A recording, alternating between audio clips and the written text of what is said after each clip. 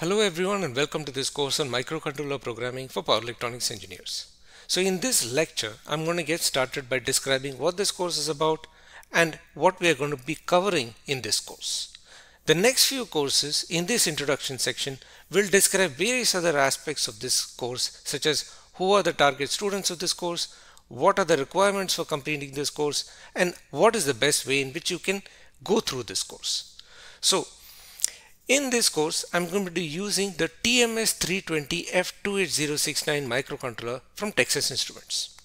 Now this TMS320F28069 is a part of the C2000 series of microcontrollers by Texas Instruments, and these series of microcontrollers have been extremely popular in many power electronics applications. So this means that you're going to be using a microcontroller that is a very popular microcontroller for the power electronics industry. So in this course, I'll be using the Code Composer Studio development environment provided by Texas Instruments. This is a completely free integrated development environment that not only provides a code editor, but also provides an entire integrated environment where you can compile your projects, download it to the microcontroller, and also execute the code on the microcontroller, as long as the microcontroller is connected to the host computer by a USB cable. So this Code Composer Studio environment is an extremely useful and powerful application provided completely free by Texas Instruments.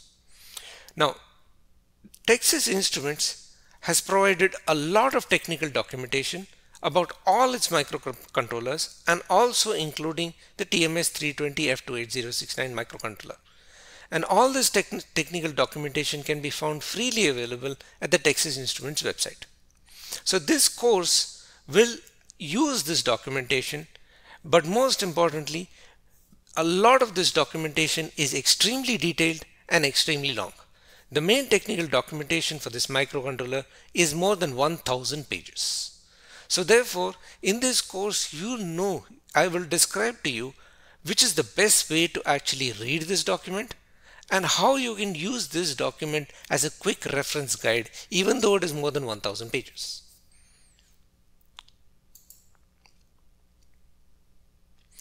So any microcontroller, and this also includes the TMS320F28069, will have many peripherals and many features. And this is simply because we are expecting more and more from our microcontrollers and in general from all our computers. So therefore, almost any microcontroller now has a serial parallel interface, has a USB interface, has a Wi-Fi interface, and many others. However, this course will only cover those features which are necessary to get started with power electronics projects. So this is not a complete A to Z course. Rather, this is a very specific course targeted towards power electronics students who want to use microcontrollers for power electronics projects. And the reason is because you will find a lot of courses on microcontrollers available online, but very few are targeted towards power electronic applications.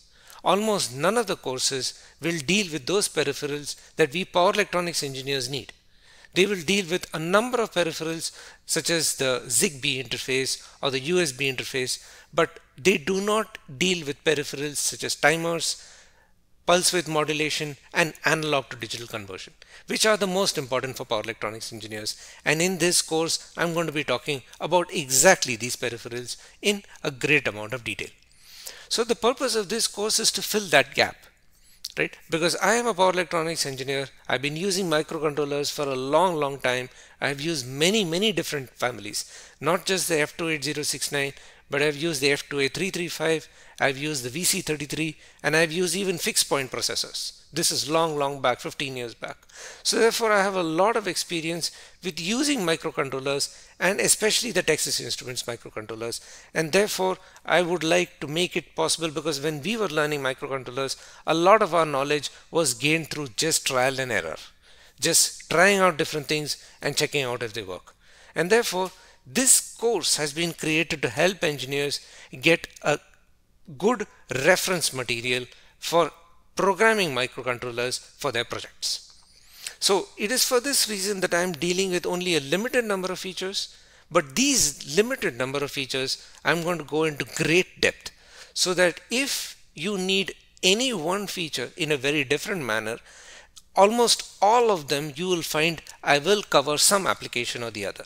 For example, in terms of pulse width modulation, I will talk about how you can generate different type of modulation signals for various different applications.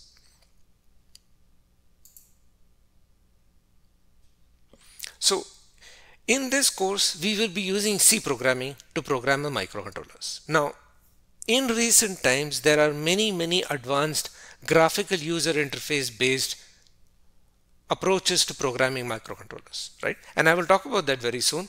But nowadays, most people, if they want to program a microcontroller, you don't need to use C programming. There are very other more convenient graphical user interface based tools. Yet, in this course, I'm going to be using C programming, and in the next lecture, I'll describe why that is important. But if you are to take this course, I would encourage you to review your knowledge of C programming. I will be describing programs as much as possible whenever I'm writing those programs, but it would be much more convenient if you just do a quick review of your C programming knowledge, and there are many online tutorials for that purpose. So one of the advantages of using Texas Instruments is the number of documentation and the resources that they provide. They provide a huge number of examples, documentations, and all kinds of source code that you can use to make your life much easier as you program microcontrollers. So Texas Instruments had provided examples for almost every different use case that you would need while programming your microcontroller.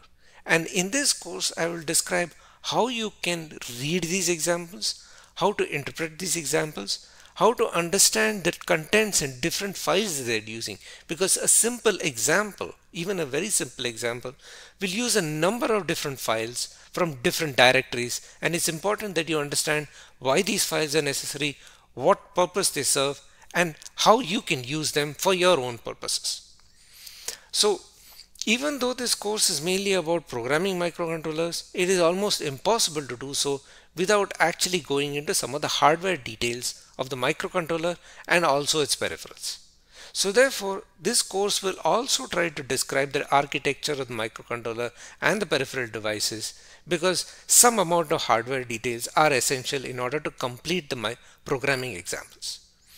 As an example, I will go into how the microcontroller and the peripherals operate, how they function, and how this functioning can be controlled using specific registers.